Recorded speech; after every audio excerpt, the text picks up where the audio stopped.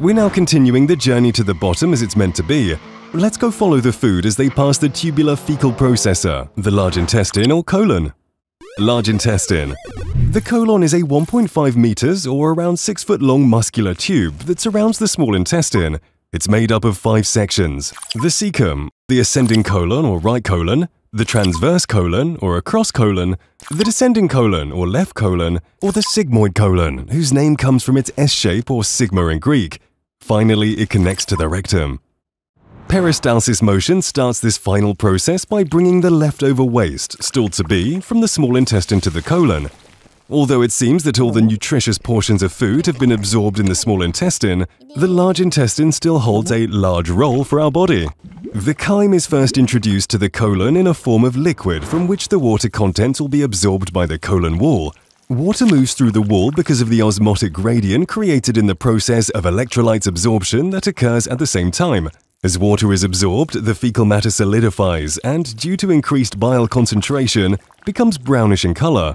The colon, which has lower bile acid concentration, is the place where we rely heavily on a successful form of symbiosis. In return for letting the gut microbiota make home to our colon and feast on our food remains, they support us with many beneficial products and excellent services.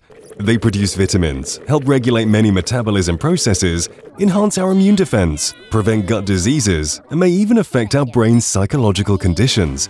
We have animated some of them in more detail in our other videos. Go check our channel. After finishing its journey in the colon, which lasts around 36 hours, the solid stool is formed. The stool is then stored in the sigmoid colon until the mass movement empties it into the rectum once in 12 to 24 hours. But it's not always the case. Disorders inside the colon, such as the imbalance of gut microbiota, may lead to our stool becoming watery or may cause diarrhea, which is a condition when the colon excretes the stool more than 3 times per 24 hours. Rectum. The rectum, which is Latin for straight, is a 20 centimeter or 8-inch long chamber with around 4 centimeters diameter that connects the sigmoid colon to the anal canal. It is tasked to receive and store the stool from the colon. As it receives more stool, the rectal wall expands and activates its stretch receptor, which in turn contracts the external sphincter to prevent any unwanted leaks or droppings. There are many names. It also relaxes the internal anal sphincter and sends a message to the brain to urge you to defecate. If the brain rejects the message, the rectum will contract and result in reverse peristalsis, forcing the stool to move back to the colon to reduce the load pressure and the stretch on the rectum. However, this will cause the stool to undergo water reabsorption again, which makes it drier and may lead to constipation. When you're finally ready to let go, the abdominal muscle contracts to increase the inside pressure of your body.